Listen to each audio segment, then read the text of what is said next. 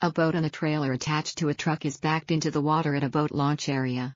Then, men fish from a boat in a river at the bottom of the Red Rock Canyon. Glen Canyon's brown trout incentivized harvest is a great opportunity for anglers to be involved with fish management efforts and visit Lee's Ferry. To talk more about the incentivized harvest, we are joined by National Park Service fisheries biologist Jeff Arnold. Jeff steers a motorboat on the river, then stands at a fish processing station on a dock. For this whole incentivized harvest program, we went through an environmental assessment. It was determined that these fish, the population of brown trout was growing. We want to reduce that population. One of the methods to reduce that population was this incentivized harvest. If this doesn't work, we have alternative methods that we might have to institute, which is like spawning bed disruption of early life stages, or we might have to come in and electrofish, and we don't want to do that. So we are relying on the public to come out here and help us remove fish. They can have a good time catching fish, they get dinner, and they also get a reward for each fish caught. So that's what the main goal here is. We are wanting the public to come out here and help us manage this fish population. Some of the more common places to find brown trout at Lee's Ferry have been River Mile 4 and River Mile 12. A map of the Colorado River between Glen Canyon Dam and Lee's Ferry in northern Arizona near page. Areas along the curved river are marked A through H-12 miles near Catchings Bar and Area B-4 miles at the 4-mile bar in Area F.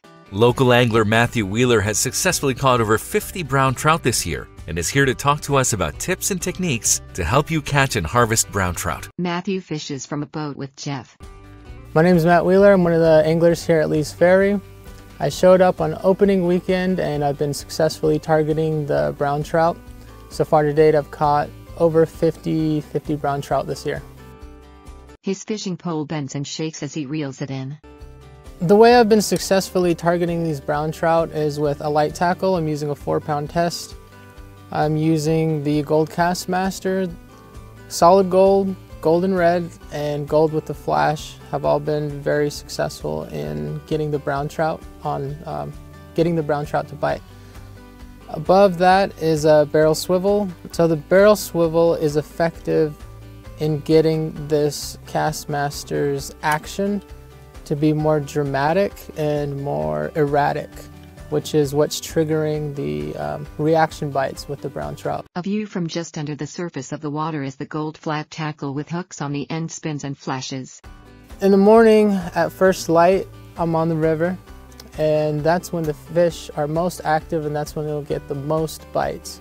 The nice thing about the morning is you can fish shallow water and you'll have high percentages of getting the fish on because that water column is pretty small, and when it sees that lure it doesn't have to exert much energy to get to it. Rainbow and brown trout swim in the shallow water near weeds. Once the sun comes up over the canyon edge, that's when I transition to fishing deep water. As light penetrates more and more into the canyon, they'll migrate or move from the shallow feeding areas into these deep pockets right next to the weed bed. And then that's when I like to float about 1/3 of the width of the river. I'm casting at a 45-degree angle to the edge of these weed beds, but really what I'm going to try to do is find an area where there's a weed bed and then there's a drop-off. And you'll throw your lure, 45-degree angle, and you'll hit 5 to 10 yards from the weed bed, and then you let that lure drop and you let it sink. And then once it gets pretty deep into that pocket water, that's when you want to start reeling. Then you'll bring your lure up, and then that's when the fish will take the lure. While fishing at Lee's Ferry, it is important to remember that all local, state, and federal laws still apply. Everyone 10 years of age and older must have a valid Arizona fishing license. All brown trout must be harvested legally per current Arizona Game and Fish Department guidelines. This includes using artificial flies and lures only with barbless hooks. Rainbow trout limits still apply. Know the difference between brown trout and rainbow trout. The brown trout are brown with dark brown spots. The rainbow trout are brown with small brown spots and a pink stripe on the side of the body. Hooked rainbow trout should be carefully handled and immediately released once the rainbow trout limit is reached. We hope you will join us in managing this magnificent fishery, and we look forward to seeing you on the water. Matthew releases a rainbow trout back into the river.